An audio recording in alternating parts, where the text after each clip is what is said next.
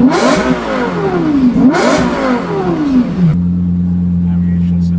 this is the LFA. It's one of 500 built. Lexus is for a supercar. It's 67% by weight carbon fiber. Has a carbon fiber tub around which everything else is built. Specially designed engine by Yamaha. 500 of these engines in the world. It's a 4.8 liter V10 with 552 horsepower, about 354 foot-pound of torque. And top speed is about 202 miles per hour. Carbon ceramic brakes at 15.4 inch in front, 14.8 in back. It's just low pressure. See the triple exhaust when we get to the back there. That's actually specially designed by Yamaha to tune the engine so that it sounds like a Formula One car. Those 3 sound channels are actually piped into the cabin as well, so that you hear the sound of the engine while you're driving. Again, they tuned it especially to sound like a Formula One. The spoiler comes up at 50 miles per hour, goes down again at about 30 miles per hour, but you can manually raise it as well. It's an almost perfect 50-50 weight ratio. This is a mid-front engine, but the radiators are in the back, so you have these massive radiator fans. These scoops are to funnel air into the radiators, and these scoops are to funnel air into the brakes, the rear brakes. But this is a really interesting car, obviously, and would tell us a little bit about the production numbers, and tell us a little bit about how you decided that you were going to choose the LFA, that this was the car for you, because you obviously have lots and lots of choices, but you chose the LFA. Production was at a special factory that they built specifically for this car. To weave the carbon fiber A-pillars, they created 2 enormous looms that basically wove carbon fiber. All of the body panels and carbon fiber tub were hand pressed into molds and ironed out, literally ironed out to flatten them as needed. Again, they only made 500. Each is numbered. This is number 209.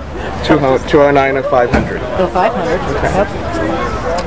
Why an LFA? I don't know. I've always been a fan of Toyota and Lexus, and I slowly climbed the ladder buying their higher performance cars as the years went on, and when I heard about this going into production, I became sort of obsessed with it and waited 2 years. Basically, it took 15 months to get once I ordered it.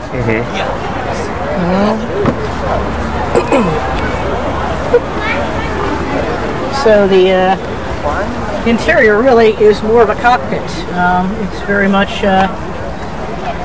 designed around the driver, so the driver feels and hears all the experience of the engine in the car.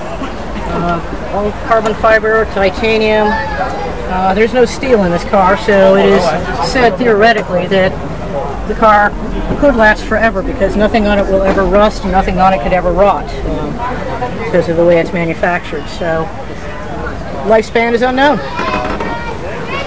Carbon fiber accents throughout, carbon fiber steering wheel. It's a 6-speed automated manual with paddle shifters. Of course, a clutchless system. Does have a really nice navigation system, really nice stereo system, but no one ever turns on the stereo system because you like to listen to the sound of the The best music actually comes from in front of you. Yeah, yeah. Actually, from in front and from really behind. Yeah, and channeled, as I say, sound channels are piped through here. I don't know if you can get the badge there yet. Okay.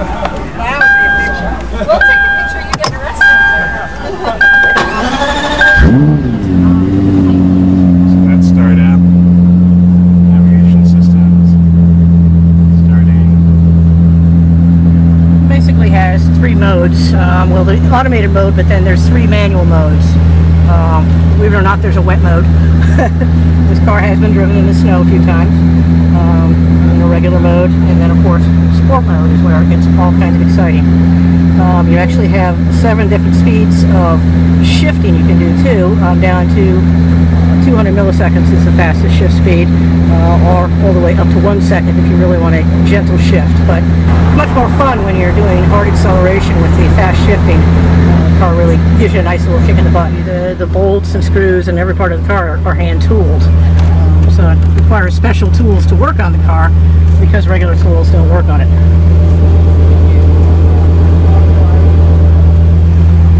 So tell us a little bit about the multimedia interface here. So it looks like it's a joystick. Yeah, it's a pretty standard Lexus system. Works a lot like a mouse, so it's not a touch screen. You go into all your different modes. So HVAC. Yeah, okay. exactly. I mean, it's a pretty standard Lexus system, Okay. actually. So I assume you can drive this in auto, but you always drive it in Correct. Manual. Correct. Yeah, it's an automated manual, and in automatic, it really doesn't feel right. You know, it's much more fun to use the paddles to shift around. I can imagine. All right, so how about we do this? If you want to give me a little rev, and then I'll go in the back and try to capture it there. Let me go in the back. And just, you like to be there.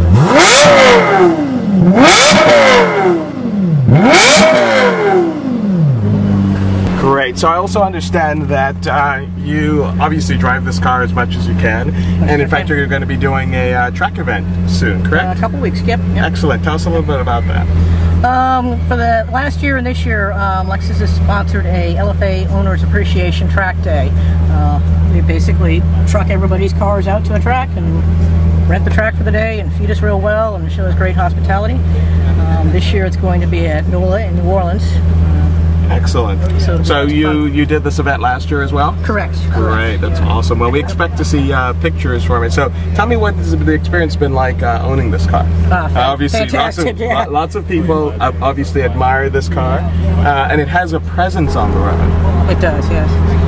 Yeah, I see a lot of accidents in the car, and I realize it's because people are looking at the car instead of looking at the car in front of them. So it's interesting. One thing also I didn't show you is the titanium ring there actually moves. Now, one of the things that has always been said about this car that's so special, the tachometer is actually digital because obviously when the car revs from 0 to 9,000 in 0.6 seconds, it's impossible to capture that with an analog tachometer. So this is a digital video game style tachometer, and again, it's actually a moving titanium ring. That you can do all your settings. Amazing. That is awesome. Great. Well, thank you so much. And again, this is the Lexus LFA number 209 of 500. And we appreciate you talking to us about this car. Certainly. Thanks.